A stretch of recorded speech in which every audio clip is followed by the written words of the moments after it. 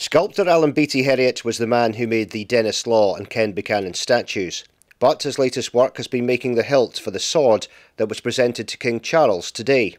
We at one point went up to Iona to actually find the stone for the pommel, and the difficulty really in any sword, I suppose, is actually putting it all together when you put the blade and the tang through the hilt and then the pommel stone on the top. It's all got to be bolted together basically, and that was quite a problem, but we overcame it eventually.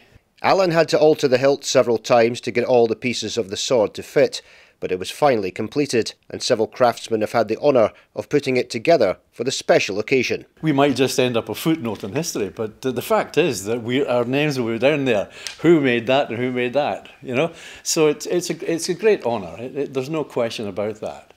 And for me as well, I'm delighted that we've been able to bring Mark Dennis's design and make it a reality. I presume King Charles has seen the sword. Oh yes. And what's been his thoughts on it?